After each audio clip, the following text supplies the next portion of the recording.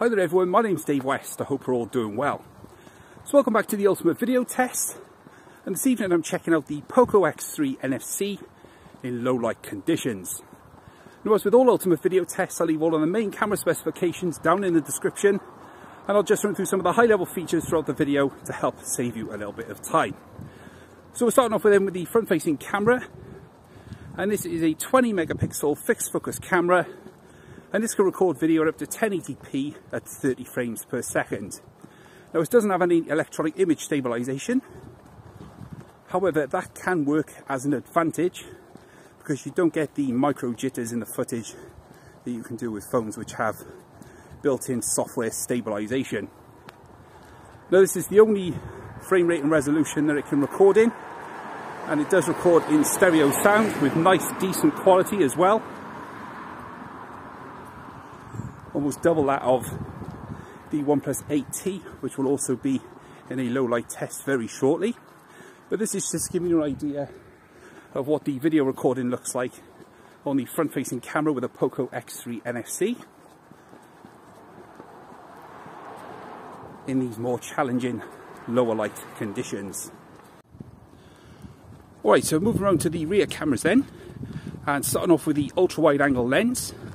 And this is a 13 megapixel fixed focus camera, and this can record video at up to 1080p at 60 frames per second. So this is currently 1080p at 30 FPS,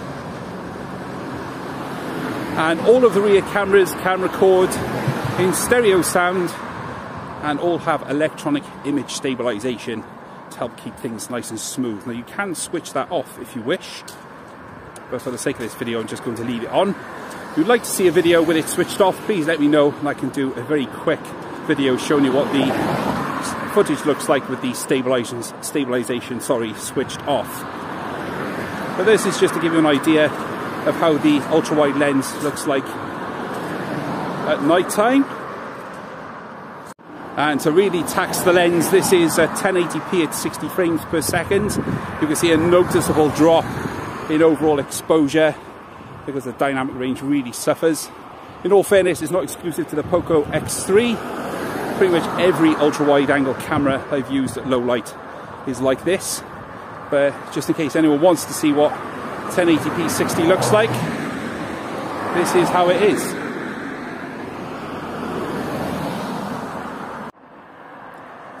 Okay, so this is the main 64 megapixel camera. Now, this is an autofocus camera, and it can record video at up to 4K at 30 frames per second with electronic stabilization and stereo sound.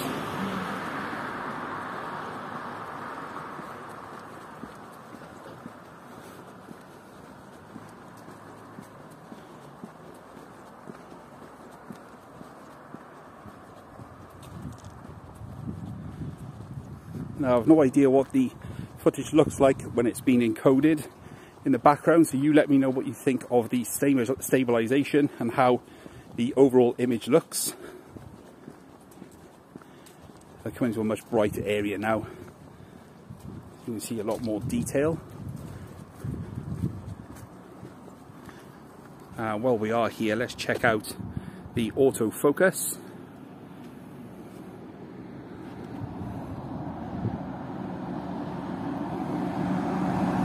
So you can see there, with some good light around it, the Poco X3 has a nice smooth and reasonably quick mechanism. It's kind of getting a bit trick there with the lights.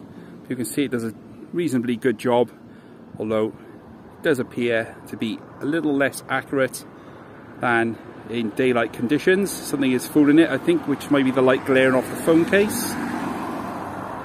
But it does eventually get a lock on the subject.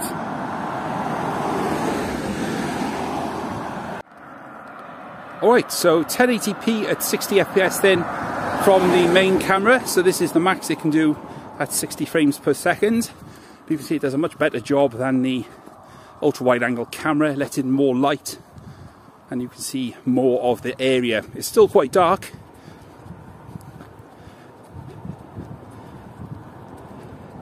but it is a bit more usable than the ultra wide angle lens.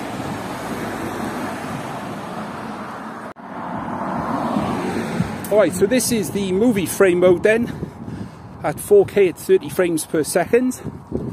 And I'm just going to get past this lamppost.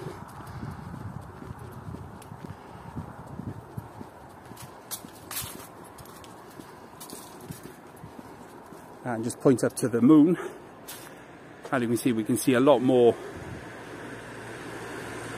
of the detail in the sky. But I have noticed this lens has a bit of a problem with focus pulsing. So I've just locked the exposure so you can see how it handles the moon and the surrounding clouds. It's not quite perfect, but I still think it looks pretty decent. So the electronic image stabilization may introduce some micro jitters. I can see a little green dot in the center of the screen there wobbling around. But this is just to give you an idea of how the phone handles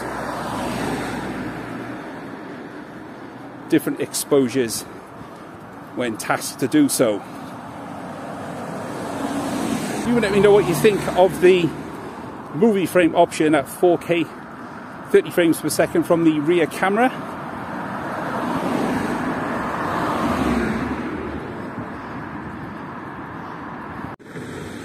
Okay, so checking out 2x digital zoom now, and this is at 4K at 30 FPS once again. Now you can go up to 6x digital zoom, and you can see noise does creep in and the overall image quality, especially in this lighting, does suffer. But I think if you go back to around about 3x digital crop, the image is usable, if not perfect. Or if you did need to use this and you were just in a stationary position, then I would imagine this would do pretty much fine. And now we're back at the standard magnification from the lens. So this is one of my favourite options on the Poco X3 when I did my daytime video test, and this is the front and back mode. So what this allows you to do is record video at 1080p at 30 frames per second from both the selfie and the main rear camera simultaneously. And you still get stereo sound, and you get this cool picture-in-picture effect that you can do from the lenses, which I think looks pretty cool. Now, the one thing I wasn't too fussed on with this particular mode when I look back at it is that it does feel a little bit disjointed, because you get stabilization on the rear camera, but you don't get anything on the front camera. So you get nice smooth video from the rear lens, but not from the front. But it's a fun feature, and I would think lots of people will get some use and value out of this. But I wanted to show you what it looks like in low light, so you can see how the phone copes in these more testing conditions. Alright, so that's the ending of the ultimate video test for the Poco X3 NFC in low light. Given its price point, I think the video quality in low light, whilst not perfect, or it's not going to blow anyone away, I do think it's reasonable quality for anyone who wants to film in darker conditions. And obviously I'm testing it a bit more because I'm actually walking with the phone. And don't forget, if you're actually stood still in a stationary position, then obviously it allows the phone to keep the sensor still rather, and allow a bit more light into the sensor. So what I'm doing here is not quite what everyone would be doing, but it's just to give you an illustration of how the phone looks in more challenging lighting. But you let me know what you think down in the comments of the video quality on the Poco X3 NFC in low light.